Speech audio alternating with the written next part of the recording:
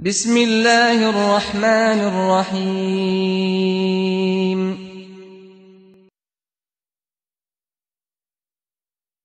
Glory to Allah, subhanallah. Glory to Allah, access to Allah, alhamdulillah. السلام عليكم ورحمة الله وبركاته. الحمد لله رب العالمين والعاقبة للمتقين والصلاة والسلام على سيد الأنبياء والمرسلين نبينا محمد وعلى آله وأصحابه أجمعين.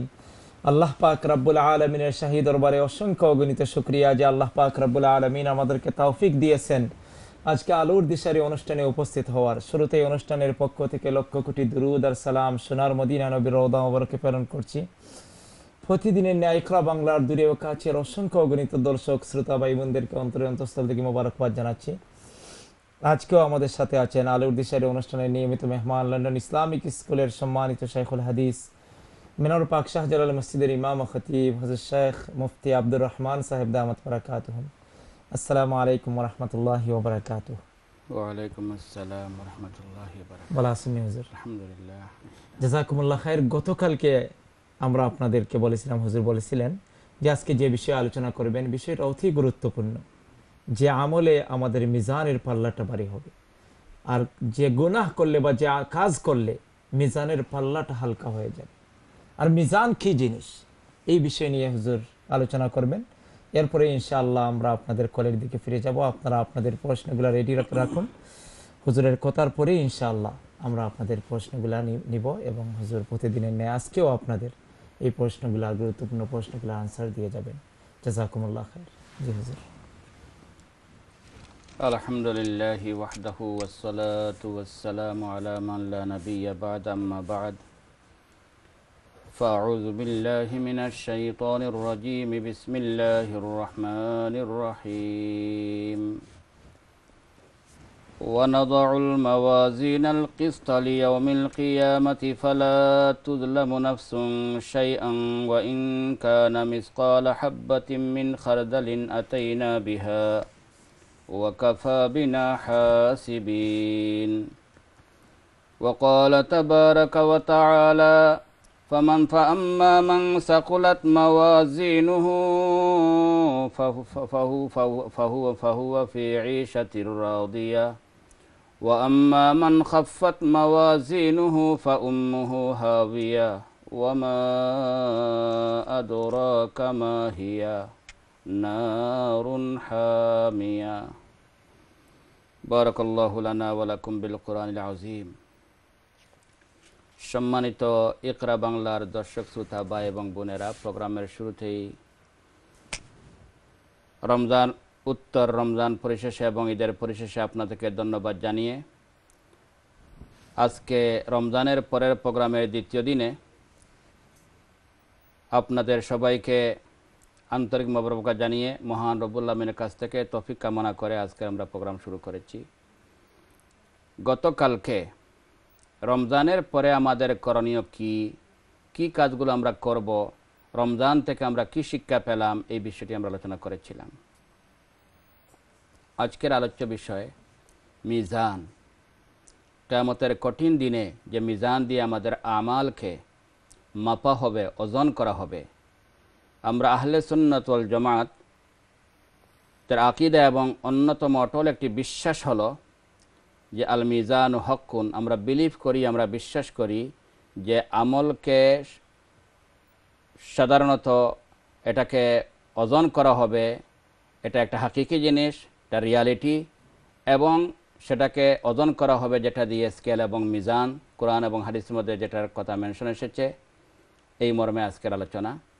এবং আলোচনা হবে যে কোন কাজগুলো করলে আমরা সেই মিজানকে আমরা ওজনদার করতে পারবো, নেকির পাল্লাকে আমরা ভারী বানাতে পারবো। আবার প্রকৃতপক্ষে কোন কাজগুলো করলে আমাদের নেকির পাল্লা হালকা হয়ে যাবে, কারণ শেষ পর্যন্ত এই নেকির পাল্লাই যাদের ভারী তারাই সফল এবং কামিয়াব, এবং যাদের নেকির পাল্লা হালকা হয়ে যাবে তারাই ক্ষতিগ্রস্ত হবে, তারা অনেক কষ্টের সম্মুখীন হবে। হয়তো বা কেহ চিরজীবনের জন্য ঈমান না থাকে যদি, তাহলে জাহান্নামেও যে থাকতে হবে, অথবা ইমান থাকলেও যদি নেকির পাল্লা হালকা হয়ে যায় তাহলে অনেক লম্বা জমানা হাজার হাজার বৎসর পর্যন্ত হয়তো জাহান্নামের কঠিন আগুনে জ্বলার পরে ইমানের বদলতে হয়তো শেষ পর্যন্ত নাজাত পাওয়া যেতে পারে। আমরা দোয়া করি আল্লাহ সুবহানাহু ওয়া তাআলা আমাদের প্রত্যেকের নেকির পাল্লাকে যেন ভারী করার, আমাদেরকে এই ব্যবস্থা করার জন্য আল্লাহ পাক তৌফিক দান করেন। আমিন আমিন। বিশেষ করে রমজান শরীফে আমরা যে আমলগুলো করেছি সেগুলোর মাধ্যমে যেন কঠিন কিয়ামতের দিনে আমাদের নেকির পাল্লাগুলো যেন ভারী হয়। আমিন ইয়া রাব্বাল আলামিন। আমি যে আয়াত তিলাওয়াত করেছি সূরাতুল আম্বিয়া আয়াত নম্বর 47, সেই আয়াতে আল্লাহ সুবহানাহু ওয়া তাআলা বলতেছেন ওয়া নাযাউল মাওয়াজিনাল কিসত লিয়াউমিল কিয়ামা, কঠিন কিয়ামতের দিন ইনসাফ প্রতিষ্ঠার জন্য আল্লাহ সুবহানাহু ওয়া তাআলা সেই মিজানকে হাজির করবেন, মিজানকে কায়েম করবেন, ওজন দেওয়া হবে। অন্য আয়াতে বলা হয়েছে এই ওজনের পরিপ্রেক্ষিতে যাদের নেকির পাল্লা ভারী হবে তারা হবে সুখী, এবং যাদের নেকির পাল্লা হালকা হয়ে যাবে তারা কঠিন শাস্তি, জাহান্নামের সেই উত্তপ্ত আগুনের শাস্তি ভোগ করতে হবে। আল্লাহ সুবহানাহু আমাদেরকে সেই শাস্তি থেকে যেন হেফাজত করেন। আমিন। হাদিস যেটা বলতেছে আমাদের ইমানকে পরিপূর্ণ করতে হলে অবশ্যই যে মৌলিক যে বিষয়গুলোর উপর আমাদেরকে বিশ্বাস স্থাপন করতে হবে তন্মধ্যে থেকে একটি হলো মিজান। এই মর্মে হাদিসে এসেছে আল ইমানু আন তুমিনা বিল্লাহি ওয়া মালাইকাতিহি ওয়া কুতুবিহি ওয়া রুসুলিহি ওয়া তুমিনা বিল জান্নাতি ওয়ান নারি ওয়াল মিজানি ওয়া তুমিনা বিল গায়বি বাদাল মাউতি ওয়া তুমিনা বিল কদরি খাইরিহি ওয়া শাররিহি। আল্লাহর উপর, ফেরেশতাদের উপর, আসমানি কিতাবের উপর, রসুলদের উপর বিশ্বাস করতে হবে। সাথে সাথে আমাদেরকে বিশ্বাস করতে হবে জান্নাত এবং জাহান্নাম, বিশ্বাস করতে হবে মিজান, আমরা বিশ্বাস করতে হবে অনেক যেটা আমরা চোখকে দেখি নাই মৌতের পরে অনেকগুলো আসবে আমাদের সম্মুখে, সেটা আমাদেরকে বিশ্বাস করতে হবে। বিশ্বাস করতে হবে তকদিরের ভালোমন্দ সব আল্লাহর পক্ষ থেকে হয়। হাদিস আমাদেরকে সেই ইনফরমেশন দিয়েছে। এবং আমরা হাদিস থেকে যেটা পাই যে মিজান দস্তুর মতো তার দুইটা পাল্লা রয়েছে, দুই সাইড রয়েছে, এবং এই স্কেলের মাধ্যমেই আমাদের নেকি এবং বদিকে ওজন করা হবে।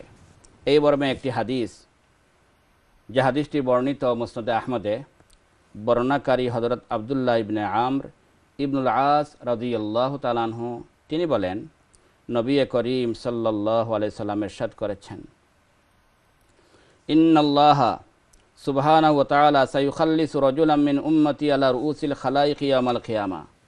আল্লাহ সুবহানাহু ওয়া তাআলা এই উম্মতের এক ব্যক্তিকে সবার সম্মুখে হাসরের মাঠে হাজির করবেন। ফায়ুংশারু আলাইহি তিসআতুন ওয়া তিসঈনা সিজিল্লান, তখন তার সম্মুখে তার লাইফে যে কাজগুলো করেছিল বড় 99টি বড় বড় ফাইল তার সামনে ওপেন করা হবে, যে ফাইলের মধ্যে লিপিবদ্ধ করা হয়েছে জীবনের সব কিছু, তার ভালো মন্দ কাজ যেগুলো করেছিল সেগুলো রেকর্ড করা হয়েছে, সেই ফাইল তার সামনে পেশ করা হবে। বড় বড় রেজিস্টার, বড় বড় বুক,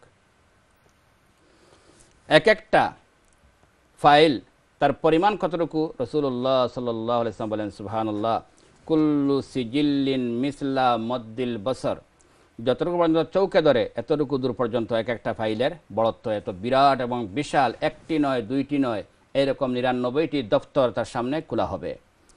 তারপরে আল্লাহ জিজ্ঞেস করবেন আতুনকিরু মিন হাযা শাইআন, ওই বান্দাকে জিজ্ঞাসা করবেন এই 99টি বড় বড় দফতর এবং রেজিস্টারের মধ্যে তোমার লাইফের সবকটি আমল লিপিবদ্ধ রয়েছে, তুমি চেক করে তো বলো তো কি এর মধ্যে থেকে কি এমন কোনো আমল আছে যেটা তুমি এখানে লেখা হয়েছে অথচ তুমি এটার সঙ্গে ডিসএগ্রি, তুমি এটাকে এনকার করতে পারবে, অস্বীকার করতে পারবে?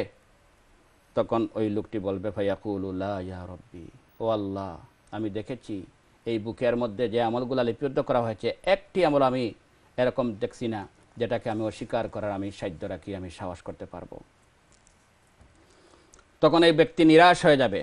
এই 99টি দপ্তর কিন্তু সারা লাইফে যা গুনার কাজ করেছিল সব কটি গুনার কাজ সেখানে লিপিবদ্ধ। সুবহানাল্লাহ।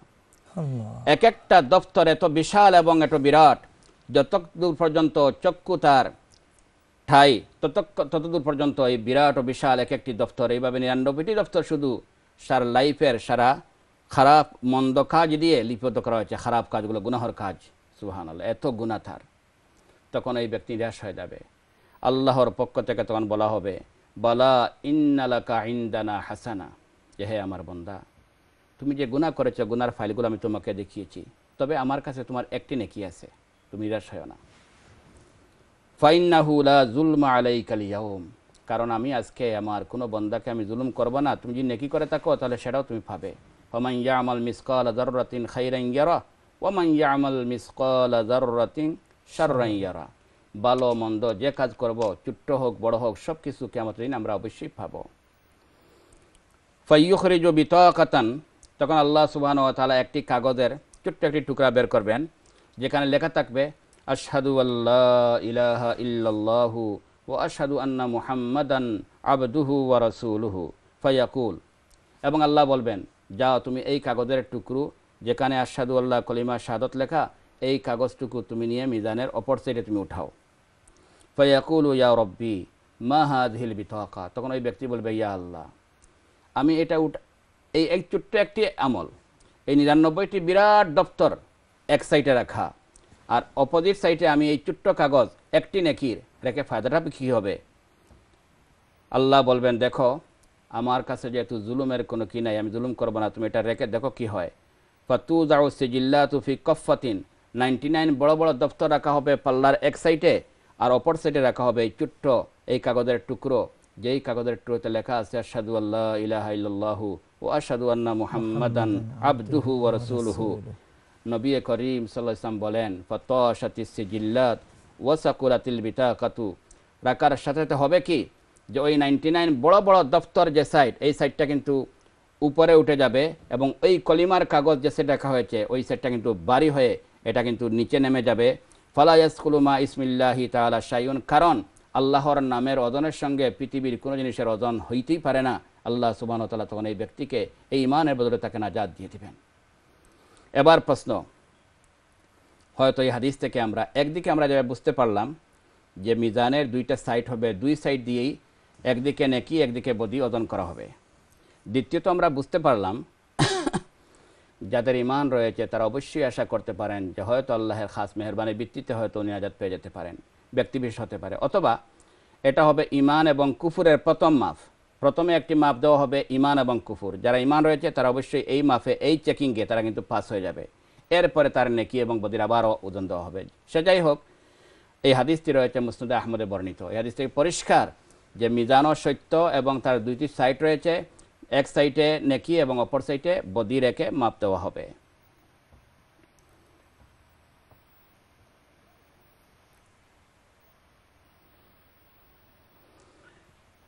ইমাম বুখারী রহমতুল্লাহ বুখারী শরীফের সর্বশেষ চ্যাপ্টার যেটা বাবু কৌলিল্লাহি ওয়া নাযাউল মাওয়াজিন আল কিসত লিয়াউমিল কিয়ামা, এই চ্যাপ্টারেই ইমাম বুখারী রহমতুল্লাহ সেই আকীদার কথা বয়ান করেই উনার কিতাব শেষ করেছেন।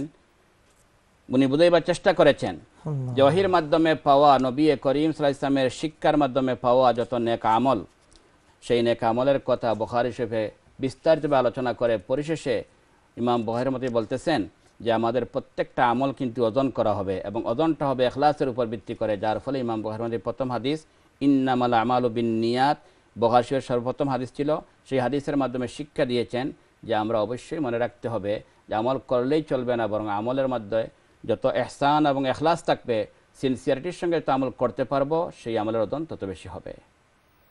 আল্লাহ বলেন, হুয়াল্লাযী খালাকাল মাউতা ওয়াল হায়াতা লিয়াবলুয়াকুম আইয়ুকুম আহসানু আমালা। আল্লাহ মওত, হায়াত এবং মওত সৃষ্টি করে আমাদেরকে পরীক্ষা করতে চান যে আমাদের কার আমল ভালো হয় সেটা। যাই হোক, এবং এই সময়টা কিন্তু অত্যন্ত কিয়ামতের কঠিন একটি টাইম। এই মিজানে যে সময় আমলটা ওজন দেওয়া হবে, সুবহানাল্লাহ। হযরত আয়েশা সিদ্দিকা রাদিয়াল্লাহু তাআলা আনহা থেকে বর্ণিত, উনি বলেন, এই হাদিসটা বলে আজকে হয়তো আমরা এখানে আলোচনা শেষ করব।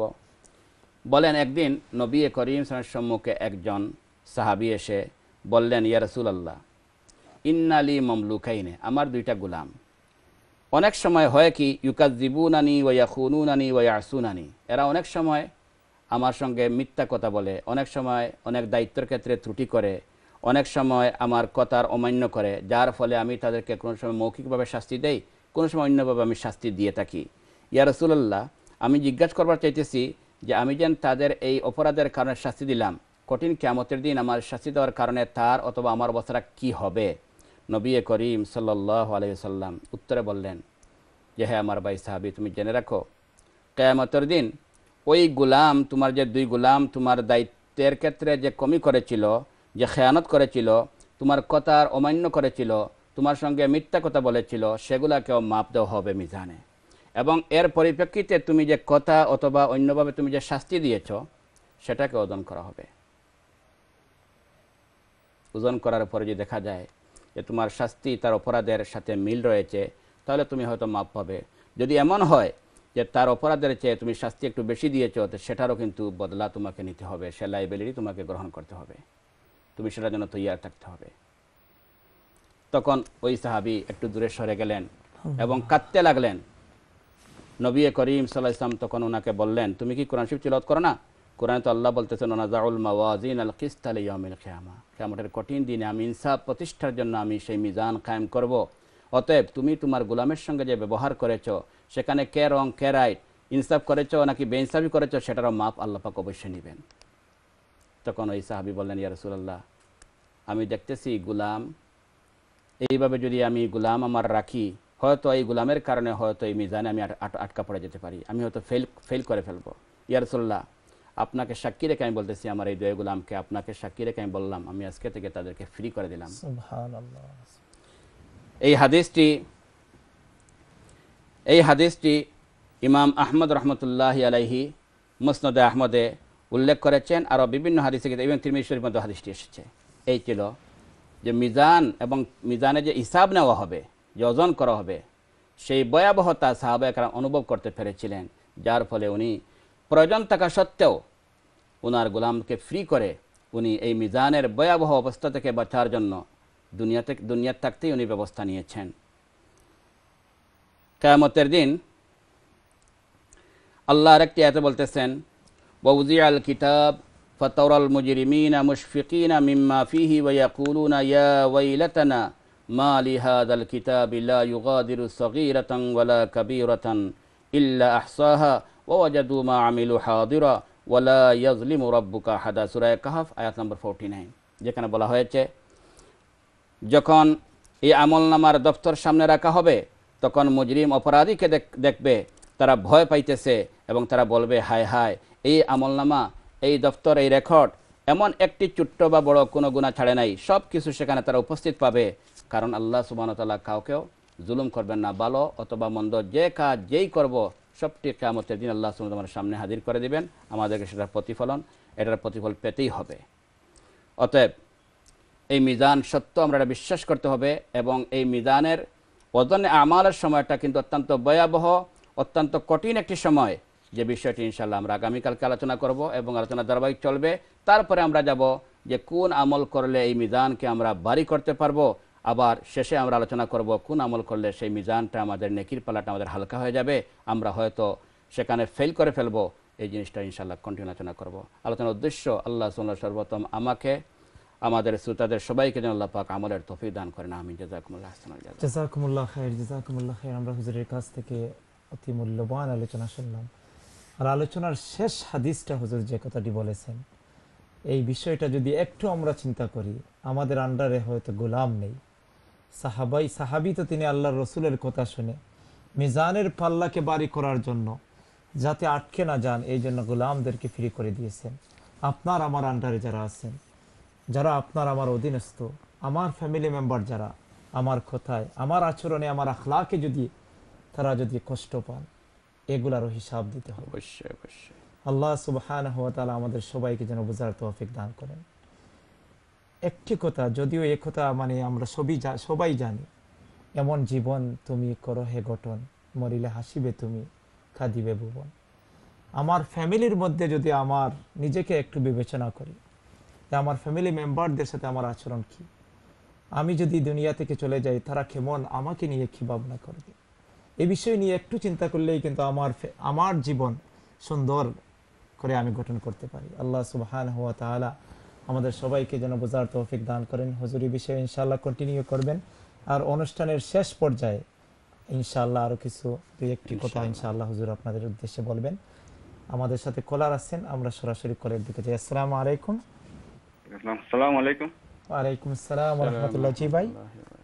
জি ভাই, আমি লন্ডন থেকে মাত্র। আমার নাম আপনার আমার আজকের দুইটা প্রশ্ন হইবানি। আমার দুইটা প্রশ্ন। জি প্রথম প্রশ্ন হইল, আমরা নবী হযরত মুহাম্মদ সাল্লাল্লাহু আলাইহি সাল্লাম যে সপ্তাহ যে আমরা শুনেছি দুইটা রোজা রাখতেন, জি এই দুইটা কোন কোন দিন রাখতেন এবং কোন হাদিসে এগুলো আছে, এগুলো দয়া করে একটু বলে দিবেন। জি। দুই আর নম্বর, দ্বিতীয় প্রশ্ন হইল আমার, এই যে মহিলাদের যে পিরিয়ডের কারণে রোজা খাজা হয়, জি এগুলাকে যে শাওয়ালের রোজা এটা আগে রাখা না পরে রাখা? হুজুর এই দুইটা বলবেন প্রশ্ন ইনশাআল্লাহ। জাযাকুমুল্লাহ খায়ের। আমরা পরবর্তী কলে যাই, দেখে কে আছেন। আসসালামু আলাইকুম। ওয়ালাইকুম আসসালাম ওয়া রাহমাতুল্লাহি ওয়া বারাকাতুহু। জি আমার একটা প্রশ্ন, বলেন কি প্রশ্ন? স্বাস্থ্য কমানোর কোনো আমল আছে নি? একটু জোরে কইবানি। স্বাস্থ্য কমানোর কোনো আমল আছে নি? ওটাতে আমার একটা কইপা দয়া করি। স্বাস্থ্য কমাইবার লাগি কোনো বিশেষ কোনো আমল আচ্ছা। আছে নি? জি হুজুর। জাযাকুমুল্লাহ খায়ের। আমরা পরবর্তী কলে যাচ্ছি, দেখি কে আছেন। আসসালামু আলাইকুম। ওয়ালাইকুম সালাম। আসসালামু আলাইকুম হুজুর, ভালো আছেন আপনারা? আলহামদুলিল্লাহ। আলহামদুলিল্লাহ। আলহামদুলিল্লাহ। আপনি কেমন আছেন? আলহামদুলিল্লাহ।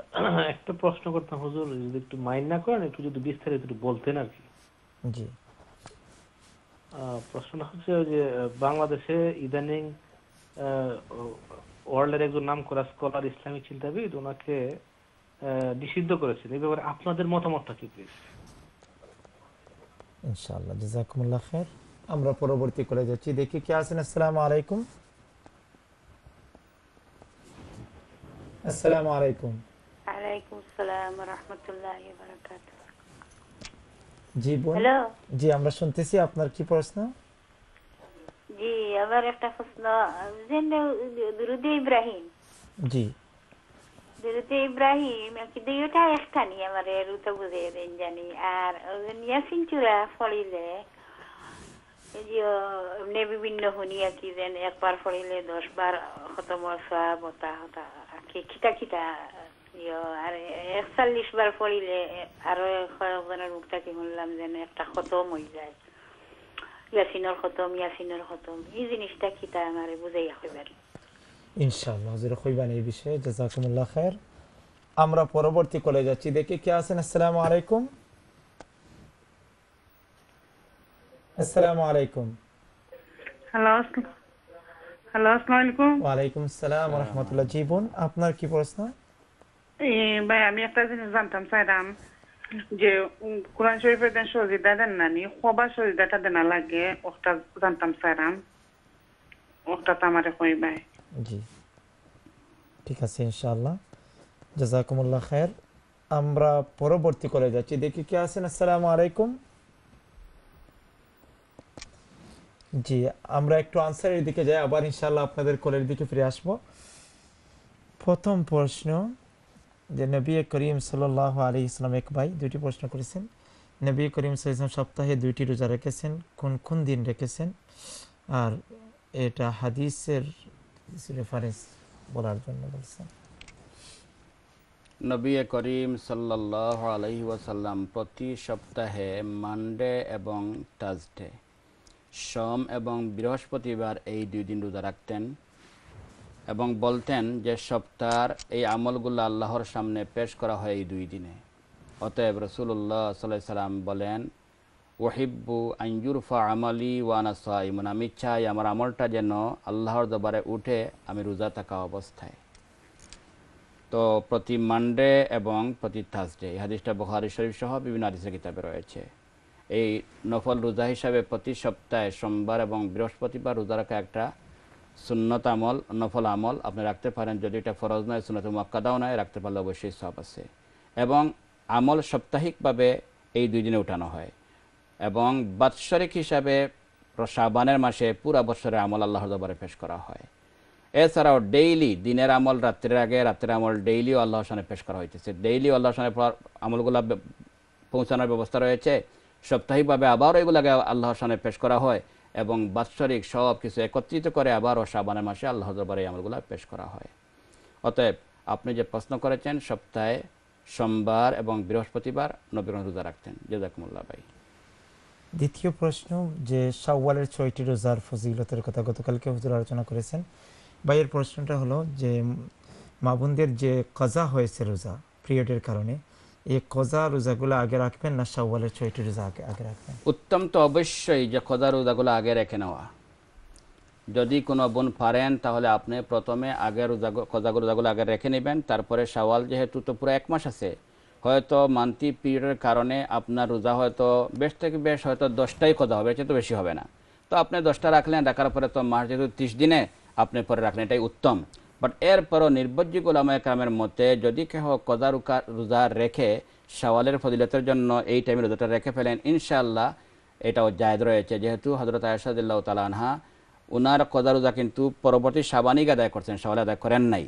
তাছাড়া কোরআন বলতেছে কজা রোজার ক্ষেত্রে ফাইদাতুম মিন আইয়ামিন উখার, লিহাজা পরবর্তীতে যে কোনো সময় রাখলে চলবে হিসাবে জায়েজ থাকলেও উত্তম হবে কিন্তু কজাগুলা আগে রেখে নেওয়া। মান সামা রমজানা সুম্মা আতবাহু সিত্তা মিন শাওয়াল, রমজান রোজা রাখার পরে হাদিস বলতেছে তারপরে শাওয়াল রোজা রাখা, এই সিরিয়ালটা বহাল রাখার জন্য উত্তম হবে আগে কজা রোজাগুলা রেখে নিতে পারলে। বাট এরপর আমি আর বলতেছি যদি কোনো মা বোন ওনার উপর আস্থা থাকে যে আমি পরে রাখবো ইনশাআল্লাহ, এখন আমি শাওয়াল রেখে নেই, সেটাও জায়েজ রয়েছে বোন। জাযাকুমুল্লাহ। একজন প্রশ্নকর্তা অনেকক্ষণ থেকে লাইনে, ওনার প্রশ্নটা আমরা নিয়ে নেই, দেখি কে আছেন। আসসালামু আলাইকুম। হ্যালো, আসসালামু আলাইকুম। ওয়ালাইকুম আসসালাম। জি বোন। আমার একটা প্রশ্ন ভাই, আমার প্রশ্নটা হইলো যে কেউ কেউ কোন যে পিরিয়ড রমজান মাস আমরা পিরিয়ড লাগি যে রোজাগুলা ছাড়ছি, এই রোজাটা বলে ও যেন শাওয়াল মাস ওর 6টা রোজা যেন আমরা রাখি, ও 6টা রোজা রাখি দিলে বলে ও ওই জায়গায় গুনার রাখা লাগতো নাই, কথাটা ঠিক নেই। হুজুর কইবেন এই বিষয়ে? ও কথাটা আমারে বুঝাইয়ে একটু কাইন্ডলি কইবা আপনি। জাযাকুমুল্লাহ খাইর। হুজুর সরাসরি এই প্রশ্নটা তো আগের প্রশ্নের সাথে একটু রিলেটেড। তো আমি যেটা কইতাম চাই রাসূলুল্লাহ সাল্লাল্লাহু আলাইহি ওয়াসাল্লাম যেটা কইছেন আমাদের যে রমজানের রোজা রাখতাম, রাখি আরো 6টা রাখতাম, লিহাজা ই রমজানের কজা রাখলে ই সবটা পাওয়ার আশা করা যাইত নাই, বিকজ পুরা তো রমজানের 30টা রোজায় ওই তৈব আর আরো 6টায় 36টা, এরপরে একটা যদি আমরা প্রত্যেকটা নেকি যেহেতু 10 গুণ বাড়িয়ে দেওয়া হয় সব, সেই হিসাবে 30টা রোজারে আমরা 10টি যদি আমরা পূরণ করি টাইমস করি তাহলে 300 হয়, আর আরো 6টারে যদি আমরা 10টি আমরা টাইমস করি তাহলে আরো 60 হয়, যে 360 বছর 360। ওই হিসাবে নবী আকরাম সাল্লাল্লাহু আলাইহি ওয়াসাল্লাম পুরা বছর নফল রোজার সব পাওয়া যায়। অতএব ই কজা রোজা রমজান রাখার কারণে এই 6টার সব পাওয়া যাইত নাই, অটলিক হাদিসের কথা। আর উলামা কেরাম ফরমান যদি কোনো মা বোন মনে করেন দুর্বল আছেন তাইন ফারতা নাই, হয়তো আল্লাহ দিলেইতে সাইন দিতে আল্লাহ দিতে পারেন, কিন্তু হাদিস থেকে পাওয়া যাইলে দেওয়ার কোনো ওয়াদা হাদিসের মধ্যে নাই, এই কথা। জাযাকুমুল্লাহ খাইর, জাযাকুমুল্লাহ খাইর। সময় হয়ে গেছে বিরতিতে যাওয়ার। যারা আমাদের সাথে আছেন আমাদের সাথেই থাকুন, ফিরে এসে আবারও দেখা হবে ইনশাআল্লাহ। আসসালামু আলাইকুম ওয়া রাহমাতুল্লাহি ওয়া বারাকাতুহু। Glory to Allah, thanks is to Allah, Alhamdulillah.